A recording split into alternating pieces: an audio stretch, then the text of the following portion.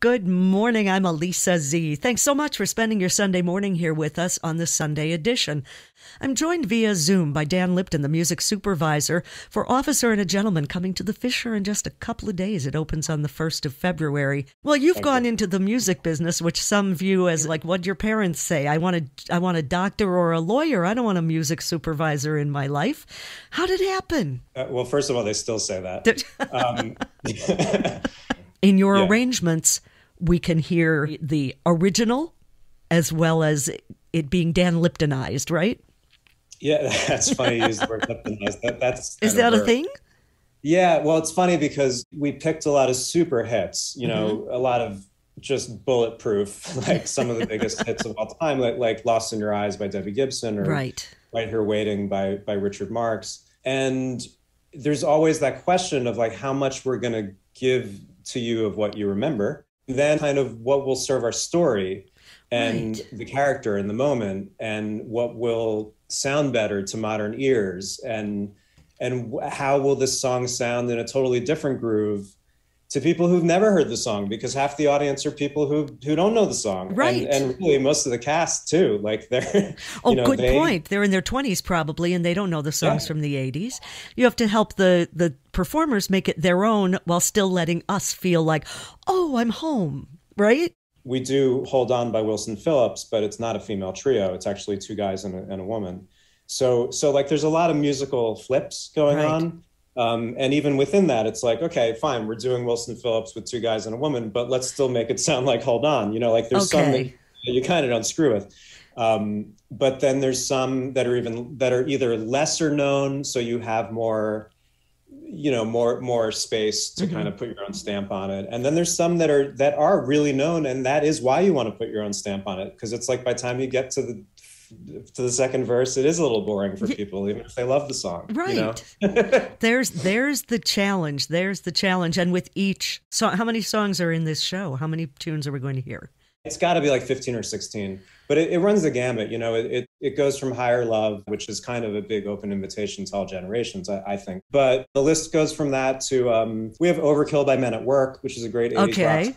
Oh, I forgot about Men at Work. Yes. Yeah. Oh, great. Colin Hay is such a great songwriter. Oh, yes. Also, Renegade by Styx. Okay. We have Owner of a Lonely Heart by Yes, which is really like one of my favorite rock songs from the 80s. That's a great song. That's a great song. You know, I was an MTV kid, so some of these, like that's a song that the video is just kind of imprinted on my brain, you know.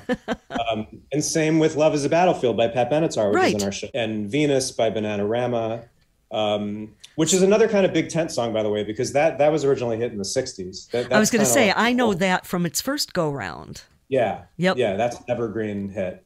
Obviously, our show is anchored by Up Where We Belong, which is the Oscar-winning song from the film, and it really is literally one of the biggest love songs of all time. Yes. And that speaks to the challenge, too. Like, it starts how you want it to, how you know it, and then we take it in a few other directions, you know, both the harmonies and, you know, our lead doesn't sound like Joe Cocker. He sounds like the young officer candidate that he is in this military academy. So it can't sound like that. It can't be in that key.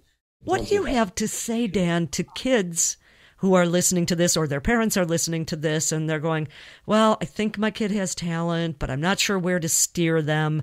And here in Detroit, we don't necessarily have the same opportunities that you might have had living a stone's throw away from Broadway and being raised where you were. What do you say to kids these days? Well, first of all, just to speak to that, most of the people I know who have succeeded in New York do not come from New York. They really are the Midwesterners. I work with Kelly O'Hara a lot, and I play piano for her. That's my day job, really. Okay. I play piano for her in concert halls across the country. And, you know, she's from the backwoods of Oklahoma. Right.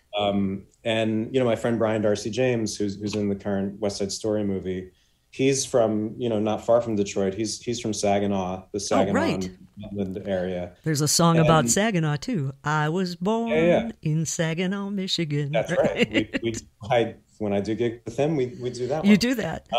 Yeah.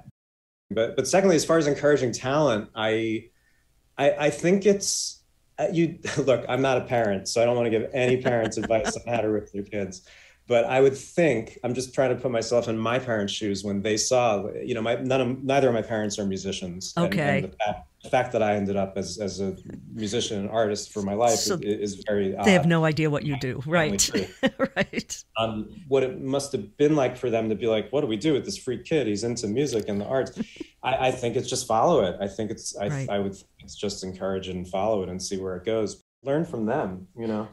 And Dan, we were talking about how important it is right now that there are live performance opportunities.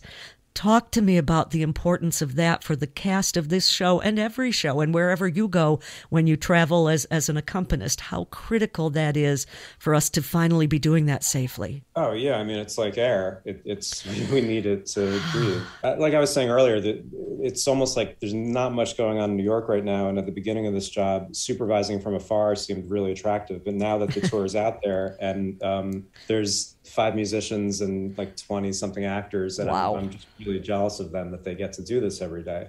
Yes. And I'm you know, literally like checking in on all their Instagrams all the time, like living vicariously through them. It's just a lot more fun than show business here right now. So yeah, it's interesting on this show because so really almost our whole cast, they're all in their early 20s, and many of them graduated either like a year or two before the pandemic, or some of them graduated during the pandemic, you know? Right. Well, I was trying to put myself in their shoes. Like if this had happened when I was their age, like I would not be in show business anymore. You know, it's really like a kind of extinction level event, as I think is the best way to describe it. Sadly, but perfectly put, an extinction level event. Yes. Yeah. Unless you really believe in it, unless you really can't picture yourself doing anything else. And so I've really gone back and forth in my head, like, would I have been like that?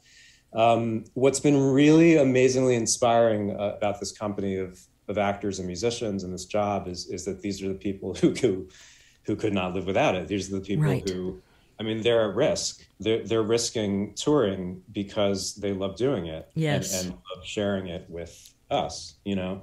And that's so important. And so it's just been really eye-opening to get back to the spark of why you do this. I've found that through watching them do our show. And again, many of them, they didn't grow up with these songs. They don't know a lot of these songs. Right. If they know any of them, it's from their parents or their older brother or whatever it is. But for most of them, most of these songs are new, and when you get past the hilarity of that, and you know the age jokes of that, I really get down to fascinating conversations with a lot of them about their music tastes and about why they know, what they like about some of this old stuff, and then it totally flows both ways. And like I've been introduced to so many younger artists, and it's fascinating to me what they're into right now, because it's not always what you would expect. It's a lot weirder and more interesting and arty and not as like pop charts as you would expect. And also they like that's on the pop charts.